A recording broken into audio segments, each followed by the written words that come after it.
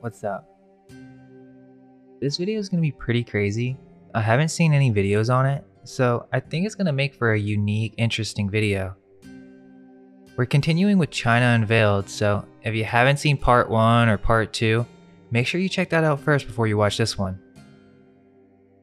I wanted to give a big shout out to Herman, who reached out to me and told me about this place, and then was willing to go on the ground and get some footage for us.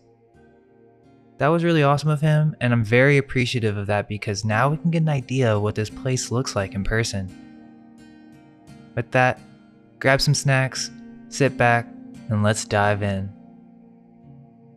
Today, we're going to be discussing a very strange structure in Colorado Springs, which looks like part of an old castle. It doesn't seem like too many people know about this except for the locals. But this structure is known as the Will Rogers Shrine of the Sun. And it's basically a 5-story tower that was made to commemorate Will Rogers, which we'll get to him in a moment because he's very suspicious. But apparently this structure was built and funded by a local philanthropist, Spencer Penrose, who was the guy also behind the nearby zoo and Broadmoor Hotel. He basically built and promoted the city, and one of the things he decided to do, according to the mainstream narrative, is build this massive tower on top of Cheyenne Mountain, which is known for having an underground military base, so there is a lot of weird stuff going on in the area. But the story that they give is just so weak, which really makes this structure stick out like a sore thumb. So the story goes that this structure was completed in 1937, and it was named after Will Rogers, a famous American Hollywood star and political comedian who died in a plane crash in Alaska in 1935. The tower is described as Romanesque revival architecture, apparently designed by Charles E. Thomas, which is another one of these suspicious architects with a huge portfolio, and apparently the shrine was also used as a tomb for Spencer Penrose and his wife, to essentially be immortalized. Okay, but what's so weird about this place? Well, there's a lot, and I guess let's just pretend like we're visiting it in person. The drive up there is kind of weird. You have to go through this long winding road, and to even visit the shrine, you have to get a ticket at the zoo, which is where most people go. But once you pass the zoo, you have to continue down this road, and it just feels very empty and the vibe's kind of bizarre. Like, not too many people continue this far for whatever reason. But as you can see, the shrine is up there way above the city. The rocks and environment give an aura to the place. It's literally overlooking the entire city. Yet supposedly it's not a well-known tourist site, which is weird because of how beautiful it is. This is what it looks like as you pull up. There's this wall that goes around the entire structure, which we can talk about in a second. So you come through the entrance and there's a sign that dedicates the highway to a Mr. Tut. Thought that was strange. But yeah, look at this. So you come in through the wall and there's this massive arch that you have to enter through. There are cameras everywhere, and the design's very unique. Why did they decide to build it in this manner? Nothing in the story explains that aspect, as we'll see. There's also this strange metalwork that was interesting near the entrance. As you're about to enter, they have these rules and also another sign explaining the mainstream history.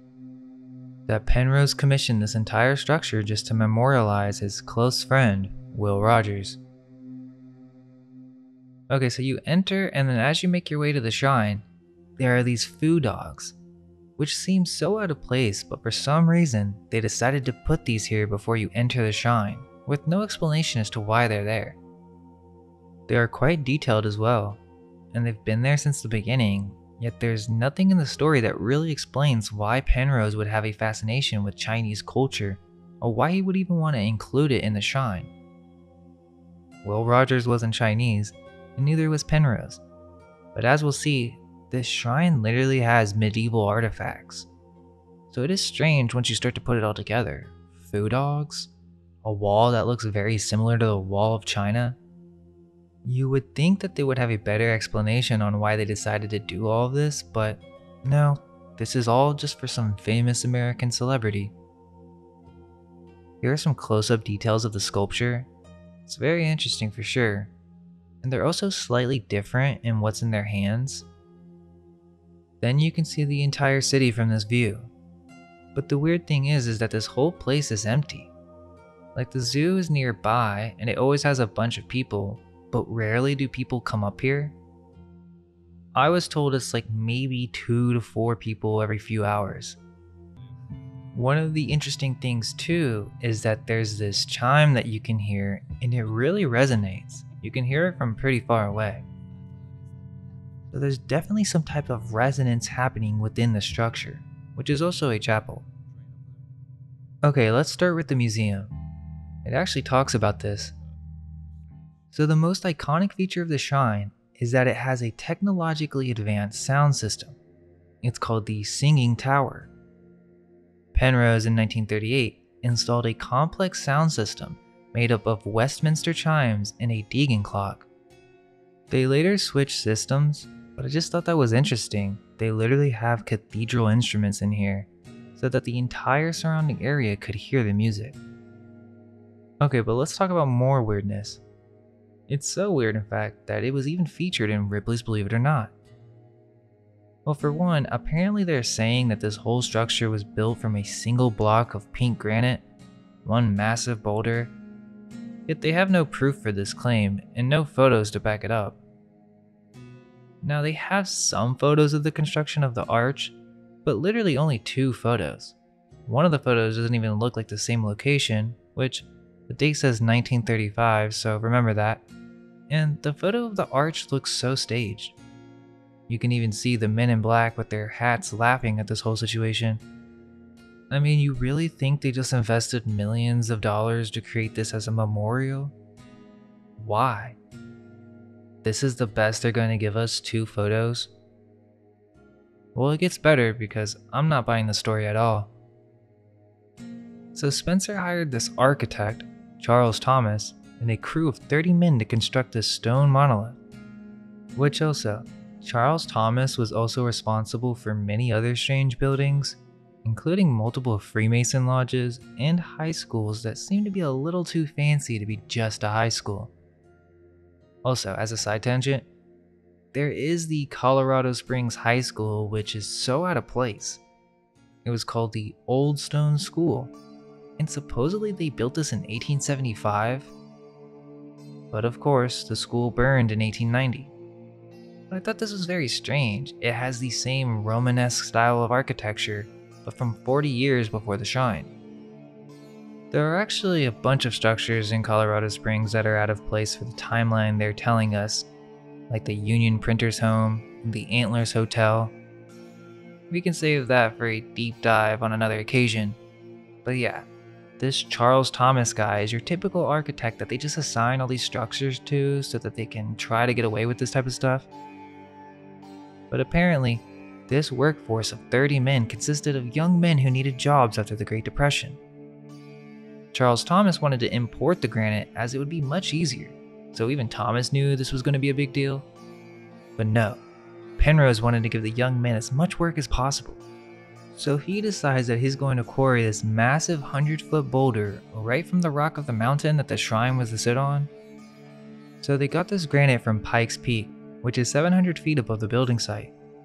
Which just seems insane, and why is there no photos of the process? They then chiseled it by hand into large blocks. 6,500 cubic yards of pink granite blocks were held together with 200,000 pounds of steel and 30 wagon loads of cement. Not a single nail was used to hold the structure together. Now keep in mind, they're doing this 8,000 feet above sea level and the tower is 114 feet tall. But the weird part is the amount of imports they had. Italian marble and terrazzo for decorating the floors, but why were they trying to be so fancy with it? Also, they even had a copper lightning rod at the top of the tower, but they say this was just homage to Spencer's prosperous copper mine.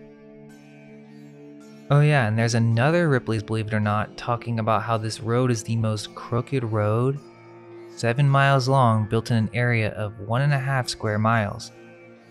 Which this isn't related, I don't think, but there's this weird thing about a doll's hair that grew 4 inches. Okay, so then they have this view of the Cheyenne Mountain Highway, and what I thought was so strange is the names. You enter through a gate, then you go through Hell's Gate, and as you get to the top, there's a formation called the Devil's Horns. At the very top of the mountain is the Cheyenne Lodge summit, which there doesn't seem to be anything strange about the architecture. However, I did notice that the base has some interesting stonework. Let's take note that this overlooks the Garden of the Gods. It's almost as if something cataclysmic happened here, similar to the Grand Canyon. Look at this old photo of this balanced rock, which is in the Garden of the Gods, but you explain to me how that happens through erosion. I mean, what's going on here? There's actually a couple of strange rock formations that are out of place in this area. 40 minutes away is Castle Rock, Colorado, which is an entire city built around this out-of-place rock formation that literally looks like the remnants of a castle. Kind of like something you would see in Spain or Europe. There's even this old photo that called it an Indian face. Seems strange, and they have a bunch of antennae on it now. But there are multiple castle rocks. Like, why would you even call it that? There's one in Utah that looks like an obvious remnant, and there's even one in Colorado Springs in South Cheyenne Mountain. It gets weird, I'm telling you, this is one big rabbit hole. Because I'm just talking about out-of-place structures.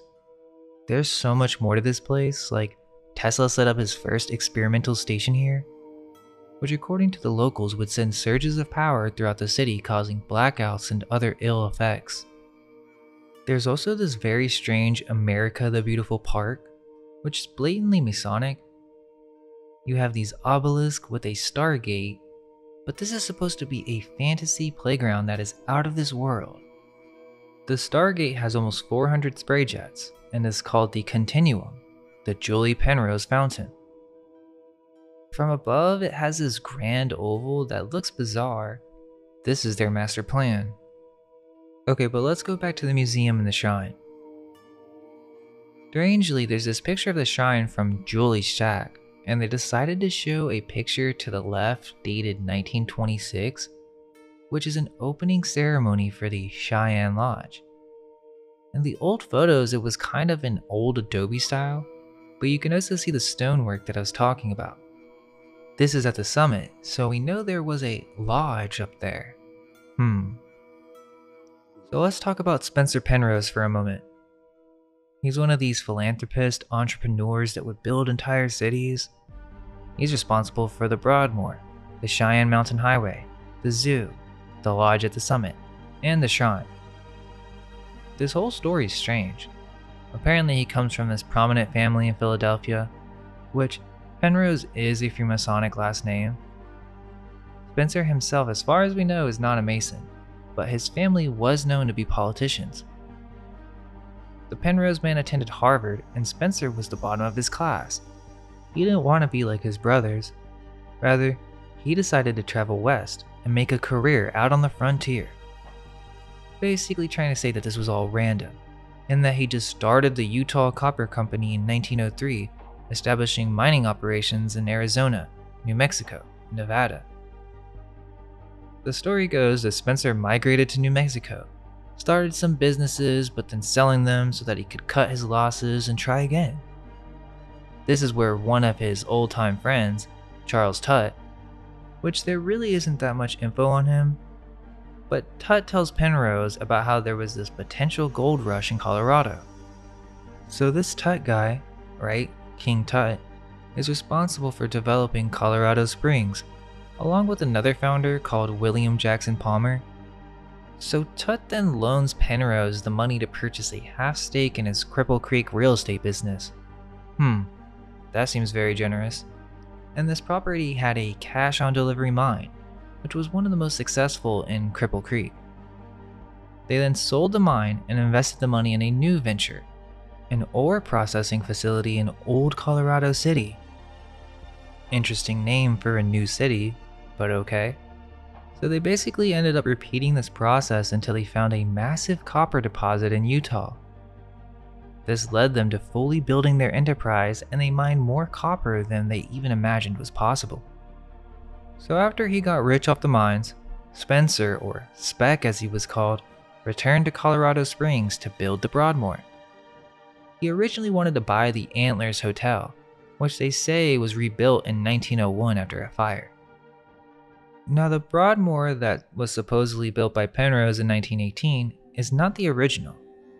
There was a Broadmoor casino, which supposedly was completed in 1897.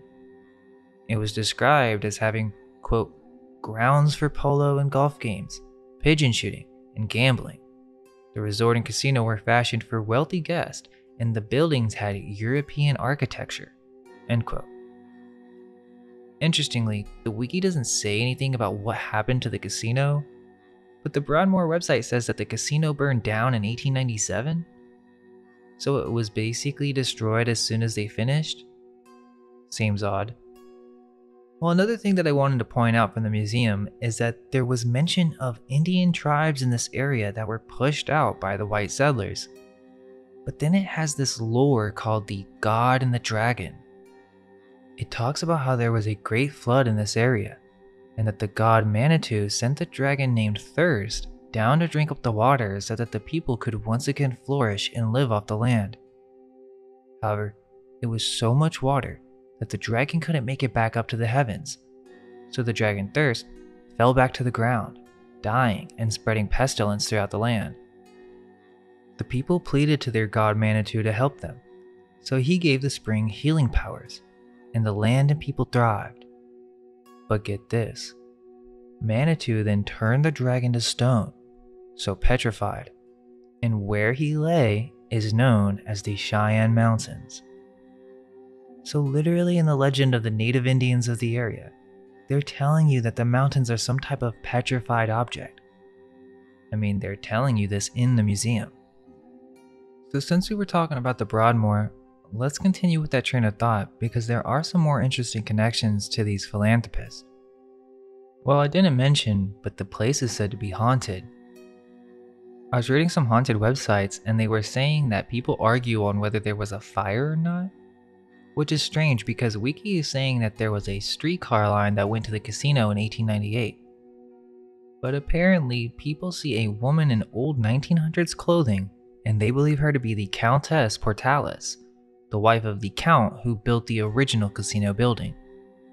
Some people say that there are some really bad vibes here. But who is this Count that built the original European-style casino? Well, this isn't something that was easy to find, but apparently one of the most prominent and active figures in the early history of Colorado Springs was a Count James de Portales. He's the builder of the Broadmoor Casino, founder and first president of the Cheyenne Mountain Country Club, and one of the first men to invest any considerable amount of money in the Cripple Creek district. This guy came from an elite family, whose father was Count Charles Portales, a master of ceremonies of the court of Berlin. The Portales possessed the title of Count in Prussia, Austria, France, and apparently Colorado Springs. The title was originally created in 1750 by the King of Prussia. I'm bringing up the Broadmoor because it's one of Penrose's projects and it's mentioned at the shrine. But there is something else that's interesting. Well, they have this model of the shrine that shows it at a smaller scale, which is pretty cool. Interesting to see it at this point of view. But there is this label talking about some of the attractions built by Penrose that no longer exist. One that caught our attention is the Broadmoor Ice Palace. Now, if you look this up, you'll get shown the Broadmoor World Arena. But apparently there used to be a structure that looked like this, which I can't really find any other photos of it, which is very strange.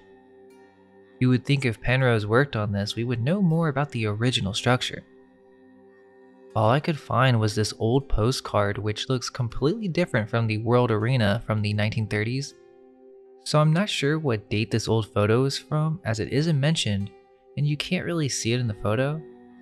But yeah, there's no explanation as to what this structure is. I found this extremely interesting because they mention this ice palace on the model of the shrine, and there's a plaque outside that mentions it as well. So what was this place? Well, it gets crazier because this is not the only ice palace in Colorado. Now this story is insane. So in Leadville, Colorado, which is a few hours away from Colorado Springs, You have this town which in the 1890s was going bankrupt, so they needed some type of attraction to bring people in. This is according to the mainstream story. So they decide to build a massive ice palace at the top of the mountain. And this is just crazy. So they built this in only 36 days, apparently using only 5,000 tons of ice. The palace held a skating rink, a restaurant, a ballroom, a dance floor, gaming rooms, and a carousel house. Some of the photos of this place are really interesting, and you can see how much went into the project. But it's just so bizarre that you would spend all this money to build this palace just for it to melt 3 months later. There's something off about seeing this level of architecture made from ice. Some of the photos are pretty insane. And supposedly they hoisted the ice blocks into place and covered them with boiling water, which froze faster than cold water. I only found one real photo of the construction, and it's a close-up with blacked out builders. So it does seem very odd and out of place. Some of these photos show so much detail. And honestly, I wonder if maybe it's not ice, but some type of crystal. They actually refer to it as a crystal castle. There's a level of glossiness on the blocks that seem to be more of the quality of a quartz or glass. It was called Colorado's Crystal Carnival. So who knows, maybe there's something they aren't telling us about this place. They even threw a whole parade for the opening, so it was a huge deal. It seems weird that they would put this much effort for one single event and for it to never happen again. It was the most extensive ice structure ever built. Here's a photo of an up-close shot of some of the blocks, and they don't really seem to be ice to me. Seems weird that they would build a structure of this magnitude for a small city of 10,000 people just for the entire project to fail. Now you may think I'm reaching, but it is known to be a mining city, and crystal palaces are mentioned in Marco Polo's journey. He actually describes the palace of Kublai Khan, which we discussed in part 1. Well, according to Marco Polo, Kublai Khan had a palace that resembled crystal. Marco Polo described Kublai Khan's palace as the greatest he had ever seen, covered in gold and silver and adorned with intricate sculptures and paintings. The palace was so large that it could easily accommodate 6,000 people in its main hall, with an untold number of additional rooms. The roof of the palace was covered with vermilion, yellow, green, blue, and other hues, and it shone like crystal in the sunlight. The palace's exterior was so strongly built that Polo considered it fit to last forever. Interestingly, even Prester John, who we also discussed in part 1, was a wealthy king believed to have dwelt in Asia. He was king over many kings, and supposedly he lived in a crystal palace with walls made of gold. Crystal palaces have been discussed in several legends and folklore. Perhaps it's not that far of a reach to suggest that there's something else going on with this ice palace. Also, speaking of Colorado palaces, there is the Colorado Mineral Palace, opened in July 1891 in Pueblo, Colorado. Now this place is crazy. Because for one, you have this main depiction that shows it to be massive, but then you have these exterior photos that show something quite different in size, and there are also no buildings surrounding it. Which is weird because there seems to be contrasting information on just how big this building really was. What's truly fascinating is the interior. It looks like something out of a movie. Massive pillars with ornate details and domed ceilings. Why build something this extravagant? It even says in the mainstream story that the building and the gardens quickly went from costly to impossible to maintain. Ownership of the building changed regularly, and by the 1920s had already fallen into disrepair. Now the globes on the pillars seem to be obvious Freemason symbols. However, there's no specific mention of them being involved. But for some reason, Colorado's mining barons just randomly decided to pour their wealth into erecting a palace here, a temple to the minerals that made their fortunes, but nothing remains today. So they made this just to show off, quote, everything of interest or value belonging to the mineral kingdom, end quote. which included a list of everything from precious metals and gems to rocks and fossils.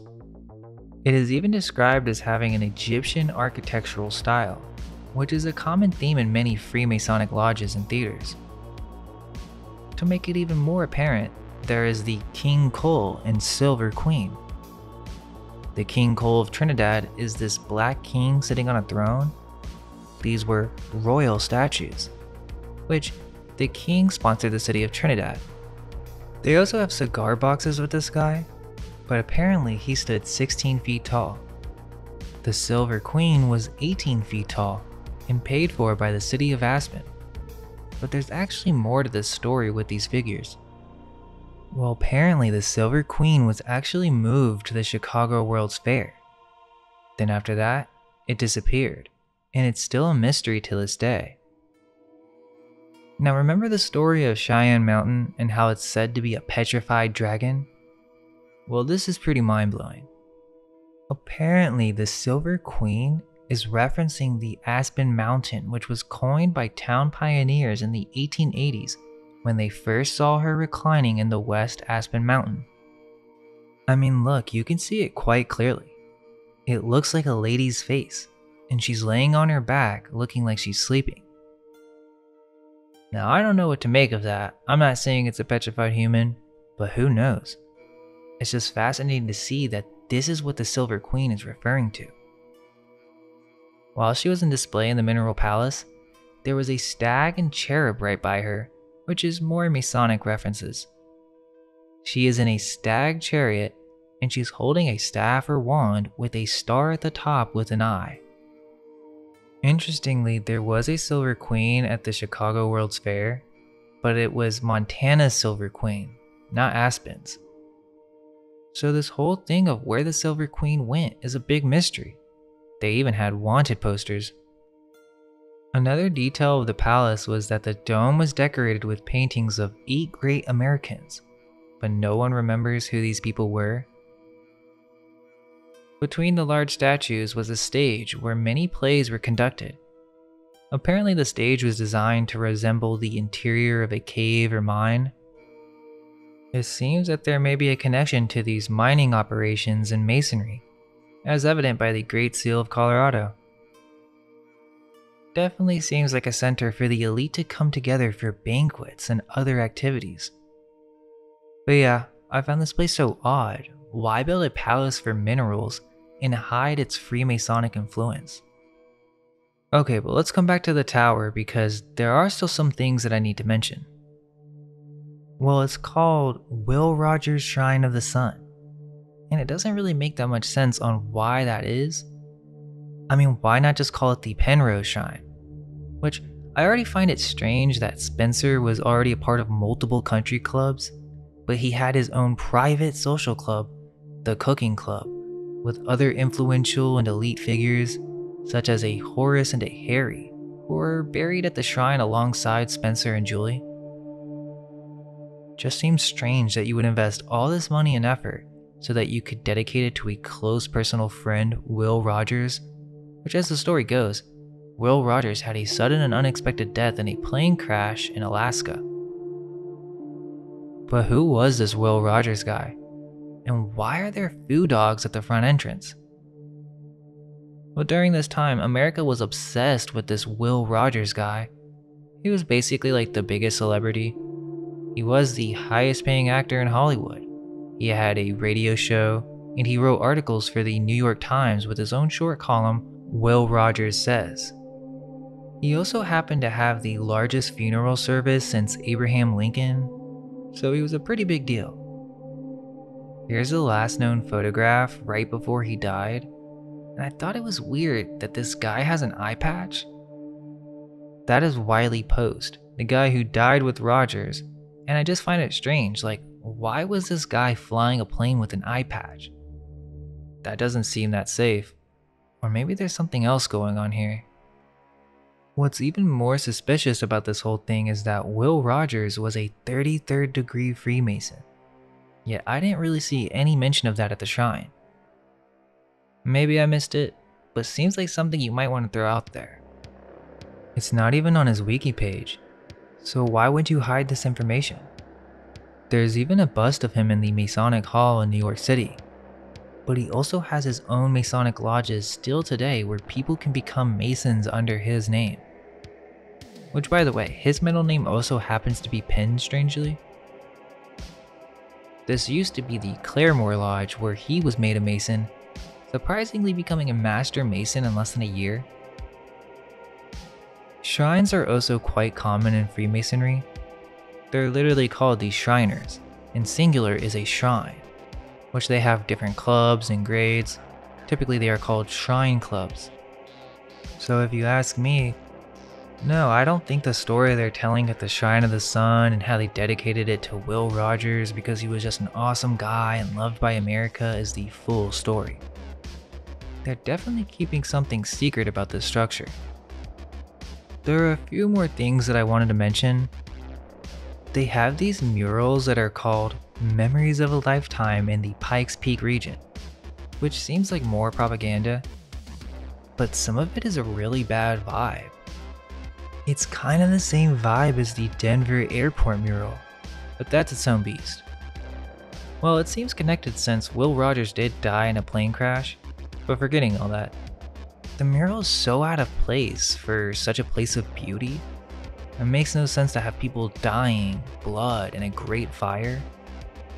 Then there's the chapel, which also makes no sense, because Spencer was agnostic, and the only explanation they give us for the foo dogs and this Chinese god statue in the chapel is that Spencer decorated the grounds of the shrine with relics that he acquired during his travels to China. Wait, really? That's it? A single sentence that explains nothing on why there's literally a statue of the Chinese goddess Kuan Yin at the entrance of the chapel. There are a few more interesting details that discuss how the foo dogs were carved in stone in a Chinese style, but no reason to why they're there. And for some reason he wanted the monument to, quote, look like a fortress with a stone turret around the top of the ledge, end quote. But apparently Julie Penrose wanted to make this place look really nice since it's where she was going to spend eternity. So they ended up importing 16th century and 17th century relics. Like what? They literally have Renaissance oil paintings, a Flemish stained glass window, and a bunch of old wood, including this old wooden door where it looks kind of like the Biltmore. They just have all this stuff for no good reason, but this is even more out of place when you consider it's just a couple. Doesn't really make a lot of sense on why you would invest so much to build something all just to dedicate it to a Freemason. There's also a subterranean chamber where the chimes were originally installed. So it just seems bizarre. You have this shrine on the top of a mountain connected with secrets. The entire shrine is surrounded by a wall that is very similar to the Wall of China in appearance, and the entrance and chapel is guarded by Chinese relics. What are you supposed to make of all that? Especially when we consider it should be much more popular and yet barely anyone knows about it. So what is it then, just a super fancy gravestone?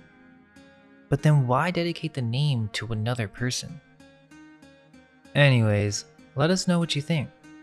Is there any other details that you happen to know about this place or anything nearby? If you have anything to share, please do leave a comment or reach out. If you would like to support our work, please share the channel and tell your friends. Hope you all enjoyed that, and all we can hope is that our minds may be unveiled. Let go of everything you think to be true. Relax the mind and ask the question, do I truly understand what this reality is?